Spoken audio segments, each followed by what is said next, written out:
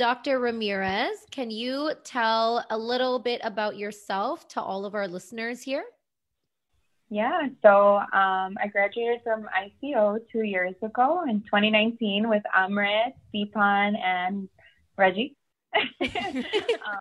For those of you who don't know, my nickname is Reggie, and Rosa calls me Reggie. Insider. Four Eyes Insider right there. All right. Yeah, so I graduated 2 years ago. I started working at a private practice right after graduation. Well, not right after graduation. That's where the mission trip came in. But my last internship I was at, it was a private practice. My teacher was awesome, and she was like, why don't you stay on with us? And I'm like, all right, awesome. I don't know. Yeah, I spend a lot of time with my family. I like to get away when I can, as you guys know. Yeah, Rosa lives on a ranch and goes horse riding all the time and shows off on Instagram when she goes to the beach. So Rosa, where have you done your optometric mission trips? And what do you think are the advantages of participating in these trips as an OD student and after graduation? Kind of strange the way that I ended up doing a mission trip at ICO. I went as a part of a Christian group, which, I mean, I'm a religious person, but it was not, like, I wasn't a part of the Christian group at school or anything. It just so happened that we got an email, and I told a classmate of ours, Carolyn, and I was like, why don't we do it? And we're like, okay, like, we thought it would be something nice to do, you know. We saw so many people in a day. Like, it was a week's worth trip, which I think you guys did a mission trip too, right? Or we did it in Mexico. Okay. Yours was Honduras, right? Yeah, we ended up going to Tegucigalpa, Honduras. Yeah. And it was just, the people were just so grateful, and like, you could just tell like how happy they were when you put the glasses on them, and it was just like, oh my gosh, like, you have never seen this good in your life, like, you know. So that was such a rewarding feeling. So I just loved it. And the doctor that we went with, Dr. Valeria, and I can't remember her last name for the life of me, but she was so sweet, and that's how she went by. She was Dr. Valeria. And honestly, she was just a very inspiring person, because she ended up like moving out to Honduras like shortly after graduation and just starting a clinic there. And like, she has devoted her whole life to this mission to go and provide eye exams to the Honduran people down there. And it's just like, just like, I just thought she was such an altruistic person. That's the word I was looking for. Like to give her whole self to, like, you know, people. Like, she wasn't Honduran. She doesn't have family members like that are Honduran, but she was just like, you know what?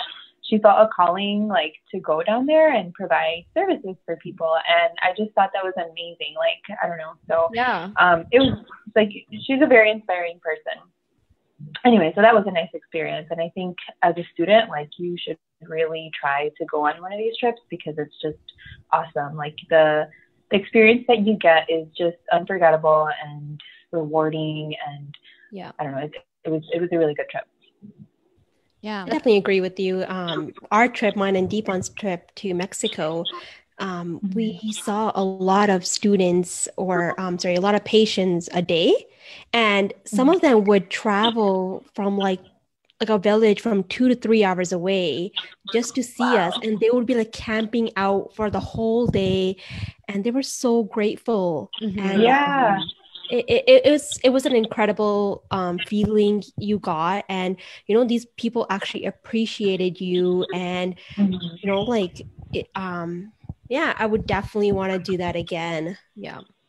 Very rewarding. So rewarding is probably the best word to describe it. And good for Dr. Valeria for, like, that sounds like she just sacrificed everything to just go down there and help people. That's crazy to me. That's she did. Amazing. Can you imagine, like, just picking up your things and like, all right, I'm gonna go to this country that I know nobody, that I barely know the language, and just, you know, like, provide for these people. And like, but yeah, so she was just very inspiring, and I'm just like, oh my gosh, like, I don't know, like, that's I don't know if I'd ever be capable of doing that much, but like, if you, like, that's what inspired me then to like do the mission trip. So I'm like, you know what, like, I might not dedicate my whole life to an underserved population, but for sure, you know, being able to help here and there, I think is important.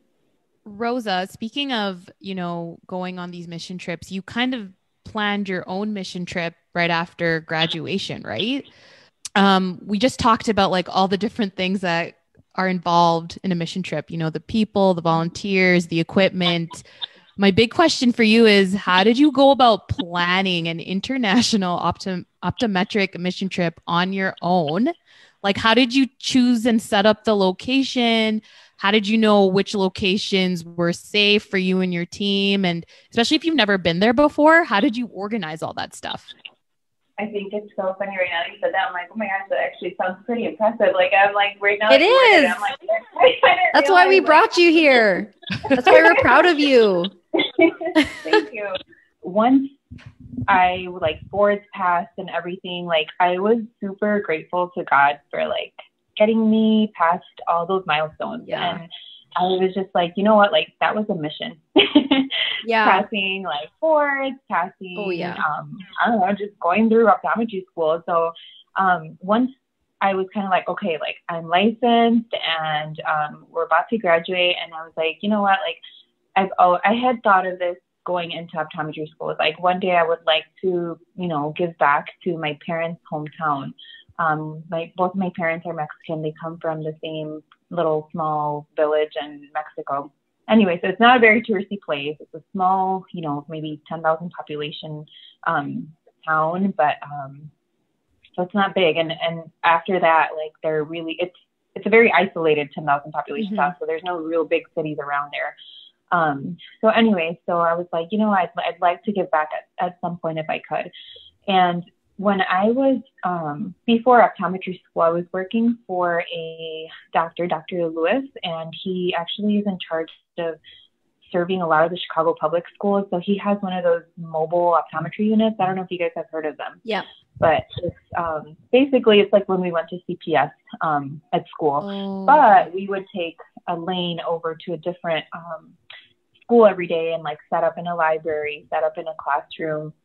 And I remember I used to be a technician that carried all of that stuff in my trunk. So I would show up to the school again and set up a lane and put the computer, measure the 10 feet and like put the phoropter up, carry little mobile slit lamps. And I would set up like the whole desk and for the optometrist. And I remember I would do like a quick auto refraction on the children, IOPs, vision check, give them to the optometrist. And then that's where, so basically that's where I'm getting at is I want to give a shout out to Dr. Lewis because he's the one that actually ended up providing all the equipment for me. And it was honestly so nice of him because I remember when I was working with him and I got accepted to school, he was so excited for me and I was like, yay. And so he was happy for me. And during school, he'd always give me work and I would always catch up with him here and there. And he'd be like, how's school going? And this, that. And we always kept in touch, kept good communication. And it came to a point where I would joke with him and be like, Dr. Lewis, like, you know, you don't use your equipment all summer. Like, would you let me borrow it and go down to Mexico and do a, you know, like a mission trip? And he'd be like, yeah, Rosa, anytime. And I'm like, okay. And like, this is me as a student. Like, and he would just like, kind of like, yeah. And I thought he was playing. And so I was like, oh, I'm like, I would throw it in there just to kind of plant the seed, I guess. Cause I'm like, well, maybe one day he will let me borrow it. And, the year before graduation, that December, I go down to my parents' hometown every Christmas. So I was going down there and I asked them because the kids on CPS are on break during Christmas break. So I said, hey, what if I borrowed, you know, a couple of your equipment and went down and did a screening on the kids just to kind of gauge how many kids that like, you know, like I would do the trip for. And that's when he's like, oh, you're serious? And I was like, yeah. I'm like, I want to do my mission trip. So he's like, okay. He's like, yeah. He's like, I'll borrow you an auto refractor, an eye care. And I took a vision chart with me. And so I went and I did this and I took my things with me and I went to do a screening. And like, I remember I contacted the school director down there that was in charge of like the majority of the schools down there. And basically, they told parents to go and take their kids. And I show up and I took a couple of my cousins. I was showing them how to check VAs. I was showing them like, you know, like how to help. Yeah. 2 kids showed up. two kids showed up to my screening, and I was just like, oh my. So I was like, oh my gosh, like nobody wants glasses. Like nobody well, it was just a screening, but I think it was just like they weren't interested because there was no like game to it, you know, and everybody was on vacation. So that those 2 weeks that they have off, like they're not trying to go to the school and get like extra stuff done where it's not providing you anything back. So I was like, I was really bummed out, and I was just like, oh, I just brought all this stuff for like nothing, you know, like I'm like, okay, I'm like, well, oh well. But I knew that there was a need because I go down there and I see all these kids with no glasses. I've been to the school, like I've gone to pick up my little cousins from school. Like nobody's ever wearing glasses, and I'm just like, I know these kids need glasses. Like,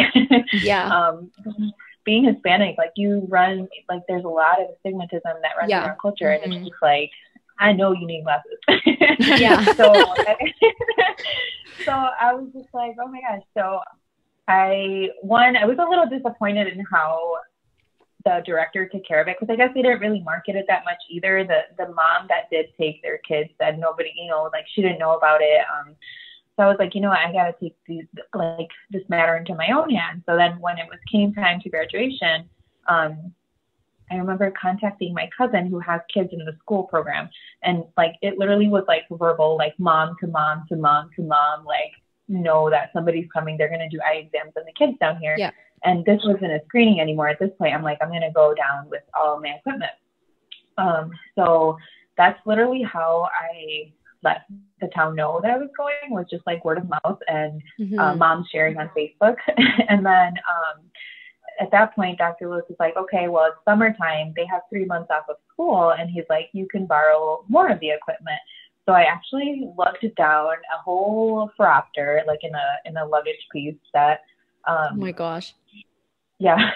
The eye care, an autorefractor, a computer for the VAs. You brought all of this in like an extra suitcase?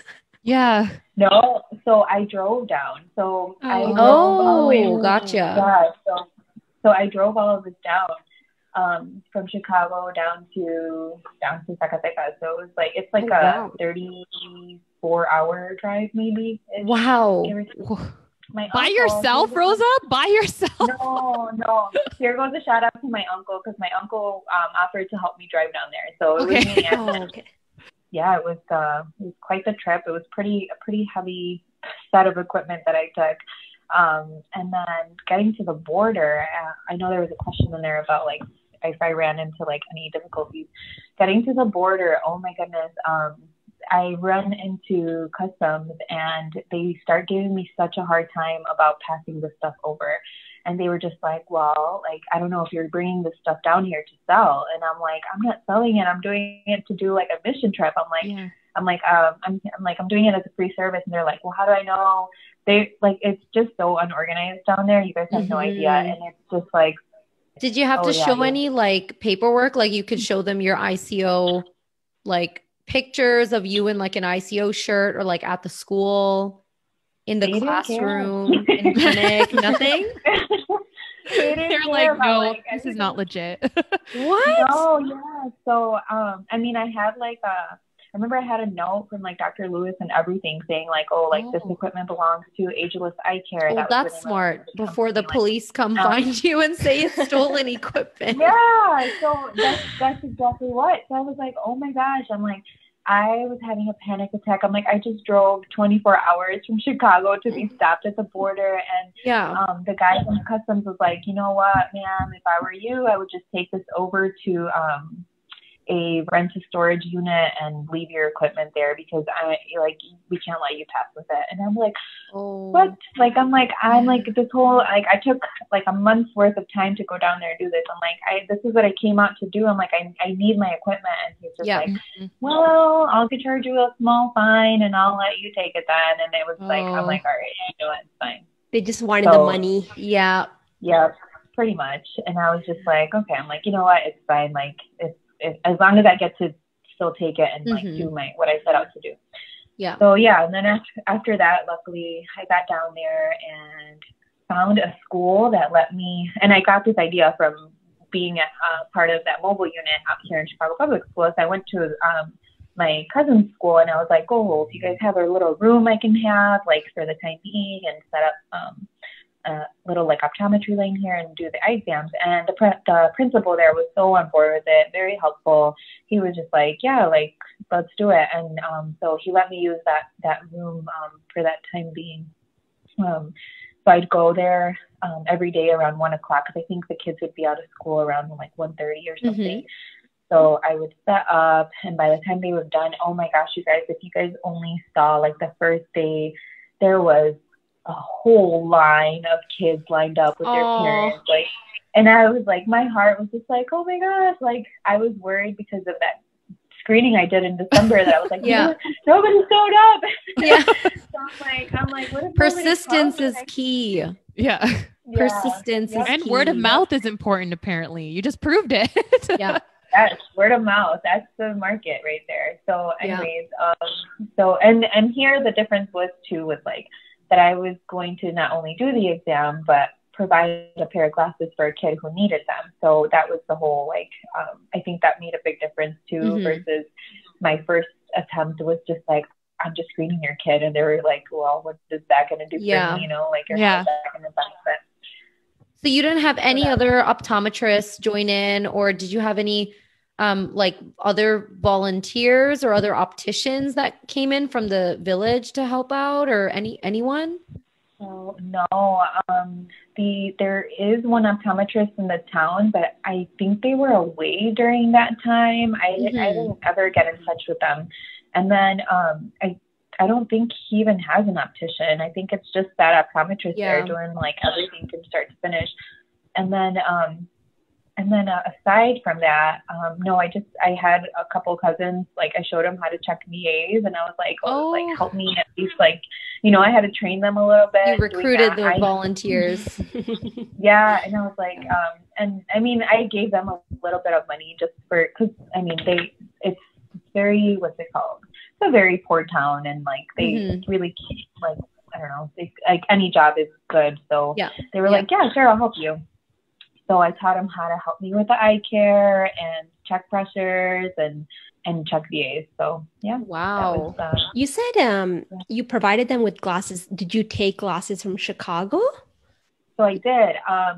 Dr. Lewis with Ageless Eye Care, with his whole, like, CPS program, where he goes school to school, they actually carry, like, a bunch of frames with them. It's like a stack of, like, I don't know, this high.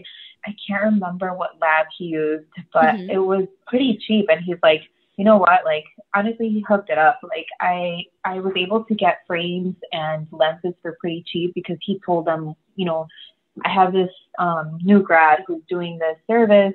Can you guys help her with, like, you know, cutting costs of the lenses? And I was like, oh my gosh, that's awesome. So he was able to, like, save me a ton of money on that. Yeah. He let me take down a set of frames, and they would pick them out. They would be so excited and trying on their glasses. And I had my cousins help me with that too. Like, I'll help them, you know, pick out a frame. And I'm like, if you guys are confused and, like, if it's not a good fit, like, let me know and I'll run over. And because it would get pretty busy. I remember there were times where, like, I was just like, I could barely eat, like, because it was just like so busy. What was the process of getting the frames delivered to the patient then? So they pick out a frame. Did you just make notes of who wanted what, and then you bring it back to the lab in Chicago and then have them leave? So pretty much I did it just like he does it here. Like, I had an exam form, and that's where I'd write, like, patient name, birthday, and their final RX findings. And then I'd write down, like, the name of the frame, the color, the size. And then that's how once I got back, I went through each exam form and, like, inputted the information and sent the order out. So when they came in, they had the patient name and all that information on there. So, and then you guys shipped it to the school so that the students would pick it up, or did you send it to, like, each student individually? I sent it. My brother went on a trip down there shortly once the lenses arrived, the frames arrived, and I sent them down with him, because I don't know, we go a lot to my parents' hometown, or we did. And so he took them down, and my cousin that helped me do a lot of this, she was the one that helped distribute them out because she knows a lot of the kids down there, and her kids still there, so she was able to like distribute and stuff. She was my little optician. Oh, that's how amazing. many cousins did you have helping you? Was it just like a couple, or was it like the whole fam? It was usually 2 of them. Okay, just 2. 3. Yeah. No, it wasn't that many of us. Honestly, we'd fall behind because of me. Like sometimes the auto refractor wouldn't be working, and there I am scoping away, and I'm just like the auto refractor would sometimes just like break down on me, and I'm like, okay, I'm like, I'll scope and all, like, cause it definitely helps a lot, like, you know, like to give you an idea. And then once that wasn't there, I'm like, I really got to sharpen up these rep skills here. So there were days where I was like, all right. And then how many kids did you end up seeing in a day? I want to say it was like, it was like 167, I think I remember. Wow. Oh, not in a day. Sorry, not in a day. But I was like, Rosa, you were not sleeping. No. You're like, okay. No. Sorry, I thought you meant for the whole time being. I think it was like 167. I can't remember how many I'd see a day, but it'd be maybe like 15 a day, 20 a day. Okay. That's a lot. But that's still a lot for like kids, 20 kids a day. Something like Deep that. One can handle 1. Yeah, I'm like done after 1. I'm like, all right, my patience is out. 15 minutes. Yeah. Get out. It was so funny because then it was like there were days that they would come and there would be a line, and I'd tell them like, okay, I tell my cousins, because my cousins would have a little sign up sheet, and then, you know, I'd say, okay, cut it off after this one, like no more. And then people would come and be like, oh, like, you know, like I really need one, like she can't see well, and it'd be like, all right, just add her in. And like that would just like keep, and I would get out of there so late, and it's just like it was but it was like, again, rewarding. Like I felt good doing it, but there were days that were a little longer, and I'm like, oh, I just want to go home. Yeah. And, I think that's how me and Raph felt when we did our mission trip in Mexico as well. It was our days were long for sure. Like we would, Raph, I think we would get up at like 6 a.m. and then start. No, earlier we used to get up at like 5:30. Yes. Remember? 6 o'clock we used to have our breakfast, and by 7 we had to be at the screening. Yeah. And then we would be working until like maybe 7 or 6 or 7. It was a good then 10 to 12 hours we worked in the day. Wow. That is super long. Yeah. And it was hot. It was super hot. Yes. I remember like I'll be doing red and I'll be like sweating. I'll be like, somebody come and fan me, please. Yeah. Well, that's amazing. I'm so happy for you that the second time around was like it paid off really well, you know, all of that hard work and the bribes at the border. Like now it was all worth it, right? Yeah. I was just like, my worry was, and I hope Dr. Lewis isn't listening to me, but my worry was just like, what if they try to take my stuff away? Like it can be kind of corrupt at the border. So I'm just like, oh my gosh, I didn't think I was going to run into this. Like I had my letter, I had like, you know, like proof of like, you know, like this is borrowed, I'm bringing it back. And they like, you can run into like a customs official that just isn't, I don't know. For anyone who's hopefully planning on organizing a mission trip, I guess that's rule number 1 is maybe travel with a bunch of optometrists, or maybe sign up with an organization that kind of already manages mission trips, because then, I guess you won't run into this all by yourself at the border, you know, possibly not getting in. So talking about like lenses and how you had to pay kind of out of your pocket for the lenses and the frames, were there any other expenses that you had to do out of pocket? Well, the first one was the bribe. Second part was...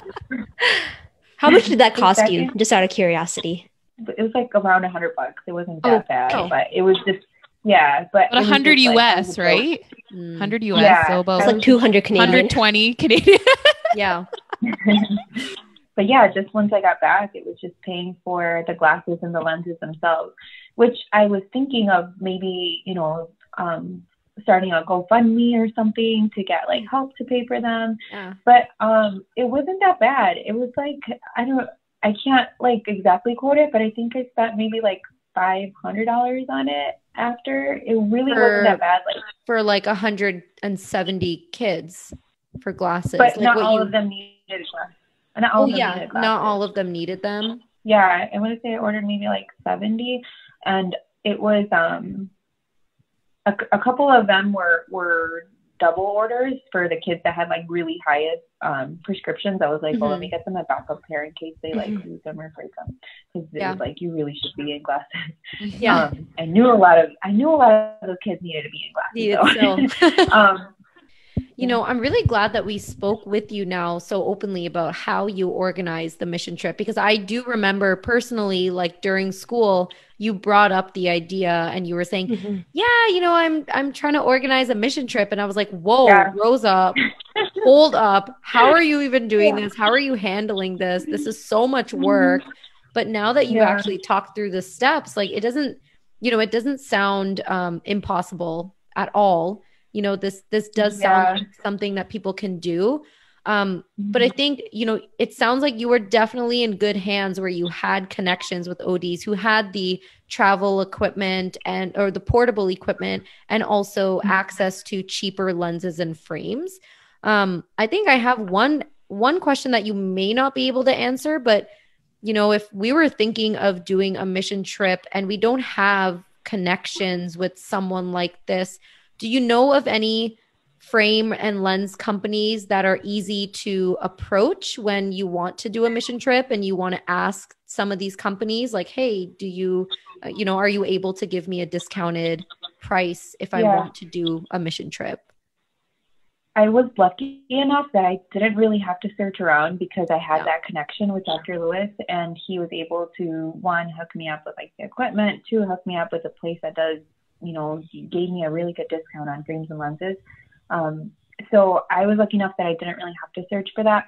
But I mean, I don't think it's worth a try to ask, like call up SLR rep or something and, mention what you're trying to do. And I think that's a good start, and they would be able to kind of guide you into like, well, maybe we can't, but so-and-so can, or something, like I'm sure, like it's a good deed that you're doing, and I'm sure somebody will be willing to help. And, I think that would be, like, if anybody's thinking about doing it, the worst thing you can do is like ask and be told, no, I don't know. And then you just go to the next one. Yeah. So that's very true. Oh, sweet. Now I miss Mexico. I want to go back. It's like do one.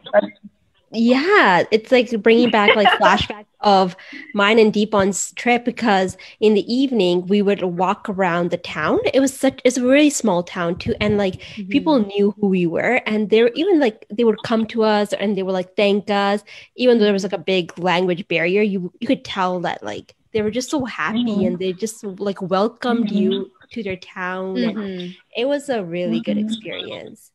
Yeah. And like meeting the people that we worked with or volunteered with too was just as amazing. So, I mean, I don't think we'll ever forget those personalities, and those friendships will always be remembered too. And some of those nights that we had, it was just, I'll never forget those experiences. So just waiting for COVID to be over so we can do this again. Hey. Seriously. So are you actually planning to organize more mission trips in other locations? For the moment, not right now, but I think I definitely would like to in the future again, because I mean, I don't know, there's a need for it. Like there's so many underserved populations out there that, like, I don't know, I think here, like, it's taken for granted that you have such access to eye care, and it's like everywhere else, it's not that easy. Like I said, in that town, like there's one optometrist, and he wasn't available for like the longest. So where was he this whole time? You were there all summer. He probably came back and he saw everyone in glasses. He's like, what happened? What happened? Where did all you come from? He probably ran out of business. Well, thank you. I mean, thank you so much, Rosa, for sharing and being open about the experience. I think we've always been curious as to know how the trip went, because, this was post graduation. So obviously we all kind of went our separate ways, and, the communication between all of us obviously gets less after graduation, because everyone's celebrating or sleeping for like 5 months after graduation.